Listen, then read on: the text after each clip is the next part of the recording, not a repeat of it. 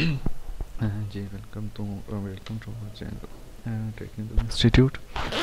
जी आज हम ऑटोकैड 2013 के लेक्चर 8 के साथ चैम्फर और फिलेट कमांड जिसका यूज़ हम इस लेक्चर में करेंगे, ताकि चैम्फर कमांड क्या होती है, फिलेट कमांड क्या होती है, इसका एलियस क्या होता है, वो सारा कुछ इंशाल्लाह इस लेक्चर में हम डिस्कस करेंगे। तो आप इस चैनल को सब्सक्राइब कर दें, लाइक कर दें, ठीक है। वीडियो को अगर वीडियो पसंद आती है तो लाइक कर दें, शेयर कर दें। कोई क्वेश्चन हो तो कमेंट में भी पूछ सकते हैं। मैं ऑटोकैड के अलावा भी जो है ना कुछ वीडियोस बनाने की टॉपिक्स पे सोच रहा हूँ, जैसे marks of word, power point, Photoshop, Corel Draw. तो इंशाल्लाह ये भी आपको मिलती रहेंगी। या कंप्यूटर टिप्स हो गई, या मोबाइल टिप्स, ऑनलाइन अर्निंग से रिलेटेड वीडियोज़, ये सारी टॉपिक पे इंशाल्लाह बनाएंगे। तो आप चैनल को सब्सक्राइब ज़रूर कर दें, ठीक है। तो चलिए स्टार्ट करते हैं अपना ऑटोकैड।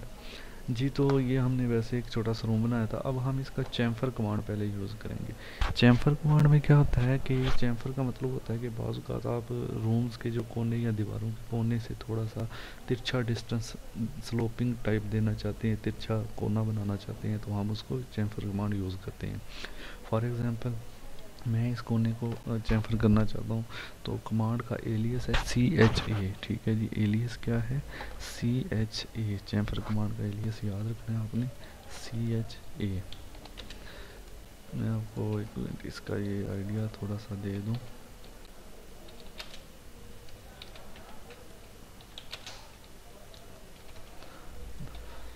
CHA, सॉरी, ये एलियस है जी, ठीक है।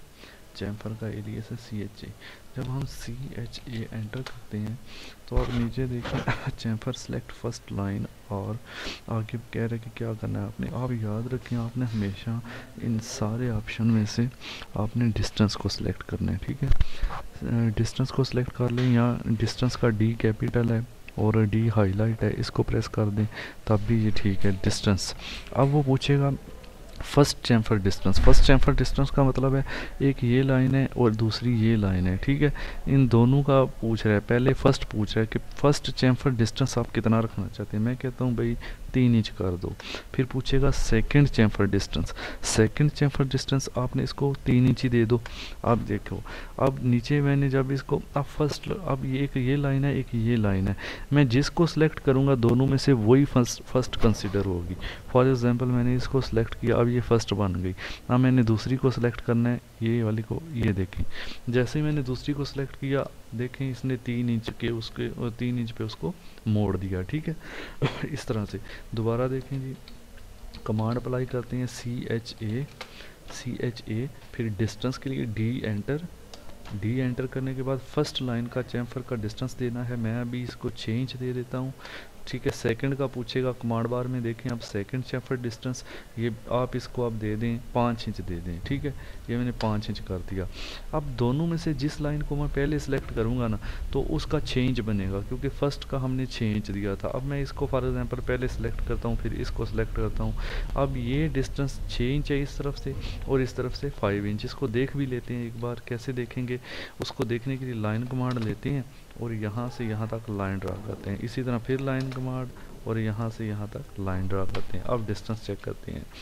डिस्टेंस के लिए कमांड है जी DAL, फिर इस पॉइंट से इस पॉइंट का, ये देखें 5 इंच, ठीक है। फर्स्ट हमने ये रखी थी ना, इसका यहाँ से यहाँ तक उसने 5 इंच काट दिया है। इसी तरह अब DAL दोबारा, और इस पॉइंट का इस पॉइंट तक कितना था, 6 इंच। तो क्लियर हो गया जी। ये फर्स्ट लाइन का मैंने 6 इंच दिया था, वो आपके सामने 6 इंच आ गया। सेकंड का मैंने 5 इंच दिया था, वो 5 इंच आ गया है। अब क्या है कि दोबारा इसका ऑफसेट लेते हैं, इसी लाइन का ऑफसेट लेते हैं, 9 इंच का ऑफसेट 9 इंच, और इसको इधर फेंक देते हैं। अब आपने क्या करना है, अब इसका तो हमने ले लिया ना, इसका तो हमने ले लिया, अब इसका भी चैम्फर लेना था।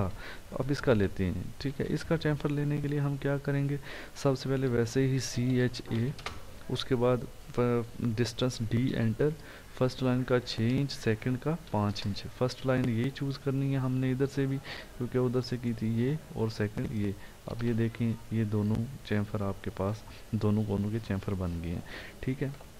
तो एक बार फिर से रिवाइज कर देता हूँ मैं कि चैम्फर कमांड यूज़ करने के लिए हमने क्या करना होता है। चैम्फर सबसे पहले CHA चैम्फर, फिर डिस्टेंस के लिए डी एंटर। डी करने के बाद आपने इसको फर्स्ट लाइन का डिस्टेंस देना है। मैं अभी 7 इंच देता हूँ, सेकंड का भी 7 इंच देता हूँ। अब कोई भी फर्स्ट रख लें आप ऐसे, तो ये आपके पास चैम्फर कमांड आ गई है। ठीक हो गया।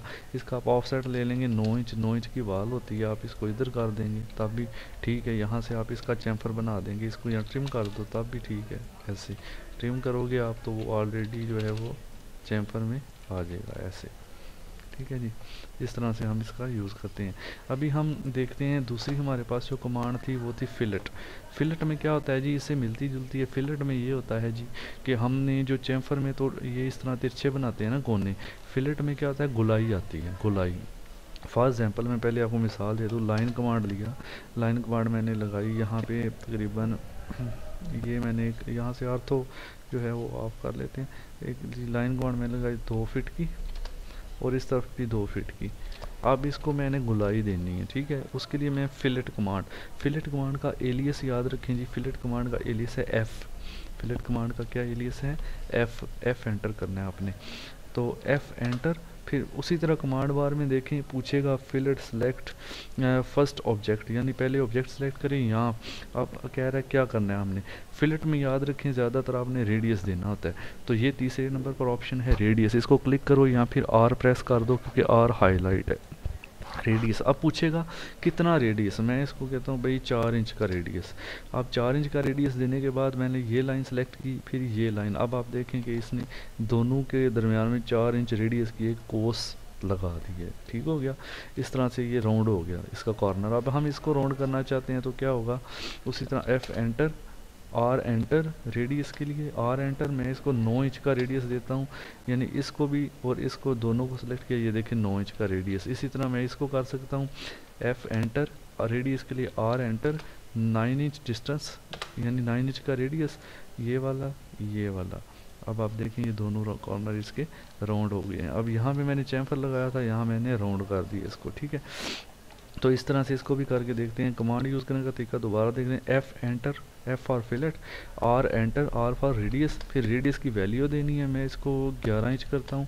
अब ये देखो 11 इंच करने के बाद पहले एक लाइन सेलेक्ट करनी, फिर दूसरी लाइन सेलेक्ट कर दी। अब ये देखें आपके पास एक इस तरह का ऑब्जेक्ट आ गया है। ठीक है, एक रेक्टेंगल लेते हैं जी, REC रेक्टेंगल। मैंने एक रेक्टेंगल बनाया, shift at the rate 2 feet comma 2 feet. ठीक है, shift at the rate 2 feet 2 feet enter. तो 2 बाई 2 फीट का एक रेक्टेंगल हमारे पास बन गया।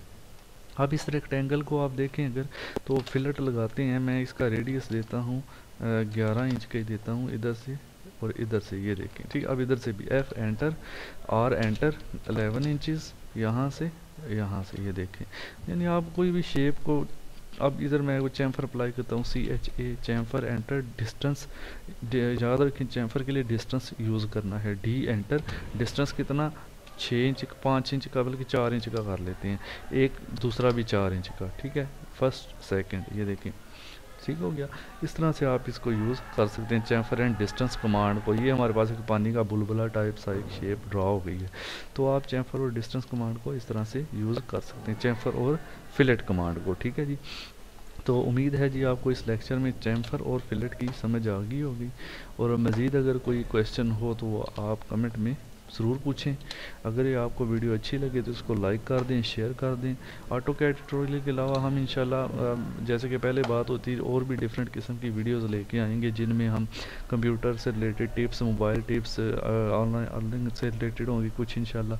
तो इसके लिए चैनल को सब्सक्राइब ज़रूर करें जी, कमेंट्स ज़रूर किया करें, वीडियो को लाइक कर दिया करें।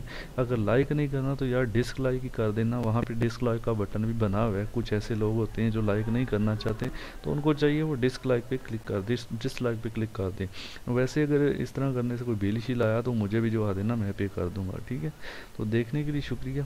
और नेक्स्ट वीडियो में इंशाल्लाह हम लेक्चर 9 के साथ मिलेंगे। ओके, अल्लाह हाफिज़।